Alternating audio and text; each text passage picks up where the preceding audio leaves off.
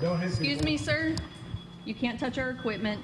RTV6 working for you, confronting a Monrovia couple not happy to see our camera. They're accused of stealing thousands of dollars in fundraising money and spending it on themselves. Call 6 Investigates' Kara Kenny reports on the fates of Donald and Michelle Paskett. Michelle and Donald Paskett of Monrovia both charged with 5 counts of theft and 1 count of corrupt business influence. According to court documents, the Pasketts used a GoFundMe site to raise money for Taylor Galloway, daughter of Delbert Galloway, who was killed in a motorcycle crash.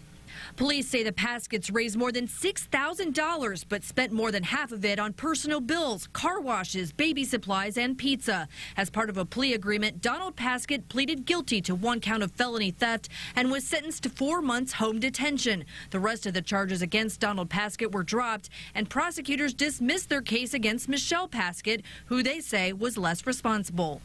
Kara Kenny with Channel 6. Can we ask you some questions? They dismissed the case against you. Can we ask you a few questions?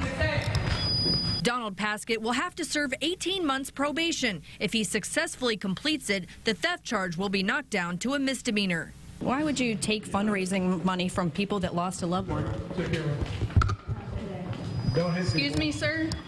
You can't touch our equipment. Did you really spend the money on bills and pizza? What do you want to say to the Galloways? Are you going to pay that money back?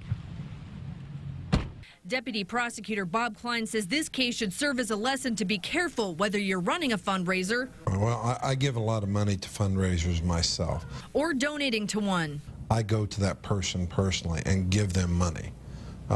So I know, I literally hand them a check. The closer you can get to the actual person themselves, I think the better off you are. Donald Paskett has 6 months to pay more than $3,700 in restitution to the victim in this case, Taylor Galloway. Reporting from Morgan County, I'm Call 6 Investigates' Kara Kenny.